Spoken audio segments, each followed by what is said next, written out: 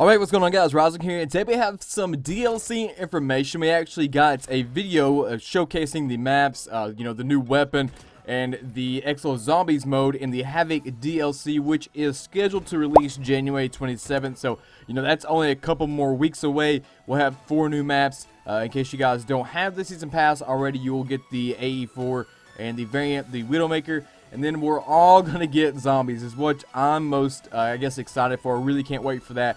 But we got details on the maps, pretty much what they're about, and say there's some dynamic events in the map. So we're going to go ahead and break that down for you guys today, give you guys the dynamic events and how the maps might play out, give you guys a couple screenshots of what the maps are like, talk about Exo Zombies. We'll probably talk about that for a little bit because that's what I'm most excited for. So hope you guys really enjoyed this video. If you guys could, drop an early like on it. It helps the channel grow. But without further ado, let's go ahead and talk about the maps. Alright, so the first map we're going to be talking about is going to be Urban. And Urban, it has a picture here and it has the Texas word. So I'm guessing this is going to be built around maybe a futuristic city in Texas. That's just the best thing that I could guess there, just going off of what the picture is. But it looks like this map is very fast, chaotic. So if you guys out there like to run and gun with the shotguns, even though the shotguns in this game aren't the best, if you guys like to use those type of guns, they're close quarter engagements, this is definitely going to be the map for you guys. I really am excited about this map. It looks like it's really fast. I like to run around, double jump, boost, try to get as many kills as I can. I feel like this map is going to be well suited for that type of play style. So I definitely can't wait for this map to come out. But the next map we're going to be talking about is Core. And I believe that this map is built around a fallen radioactive nuclear site that is in the Gobi Desert. So that's pretty cool that they're coming with some nuclear radioactive things. And there's a dynamic event with this map, and there's like these little drones that fly around, and they like ram you like little bumper cars, and if they hit you, then you're gonna die. So that's pretty cool that they have some more dynamic events within this map. This map kind of looks like it's open. It does have some like closer middle I guess areas that might be really fast paced. So I definitely can't wait to play it. For the third map, we're gonna be talking about Drift, and Drift I think is in the Rocky Mountains. It's kind of got like a festival theme going on. We have some lights, some Christmas trees, a little carousel going around there.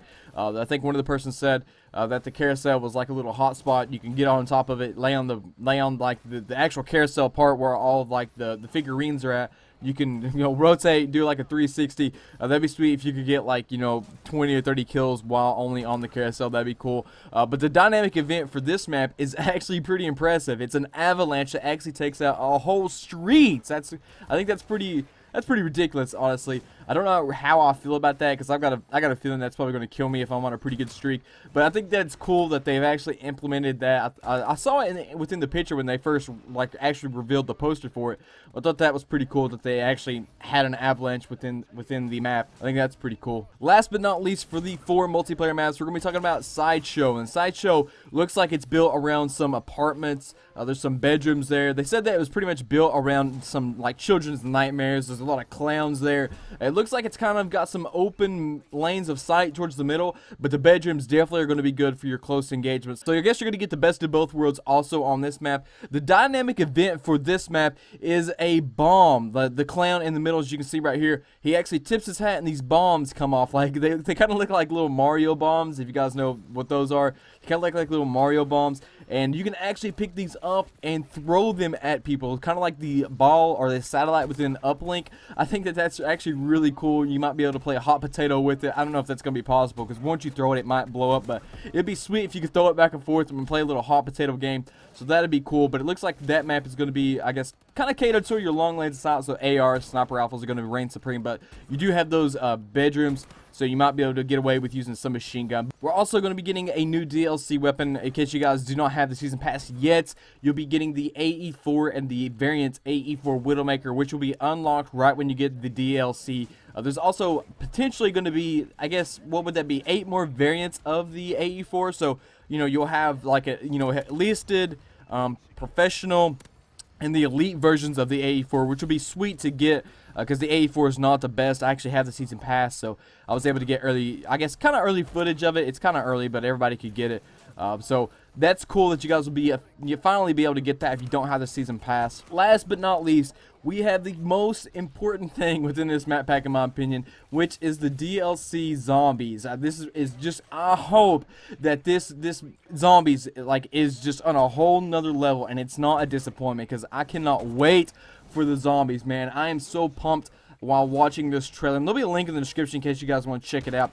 Man, this zombies, it looks awesome. And I made a video a couple of weeks ago that didn't get too many views. I think sub boxes were broke that day. But I was saying that I don't want them to just make a reskinned version of Riot or, you know, Solar or whatever. It looks like they actually made a map dedicated for zombies, which is sweet. I'm definitely pumped for that. I'm glad that they did that and glad they didn't take the easy way out. From what I can tell, it looks like it's just a solely dedicated map for zombies, or for exo zombies. Let me take that back. Exo zombies. One thing that I'm really excited for that I thought was definitely top notch is they actually have actors doing the character voices. So I can't remember the actual guy's name. He did like the main guy within the campaign. He played on House of Cards. I can't remember his name. It's at the top of my head, but I can't remember it. But the actors that they have for the characters actually within the game are Rose McGowan, and I can't think of anything that she played in. I'm on her IMDb, and there's one thing, Charmed. I don't know what that. I think it's a TV show. I don't know really what it's about, but I'm sure you guys don't know either because it looks like it's kind of like a girly top TV show, so you guys might not know what that's about. But the second character is John Malkovich, and you guys probably will know what he's played from. He's played in a couple of pretty good movies. Empire of the Sun. That's kind of an actually old movie. You guys might not know what that is. And he also played in Transformers. I think it's the last movie he played in. He's like the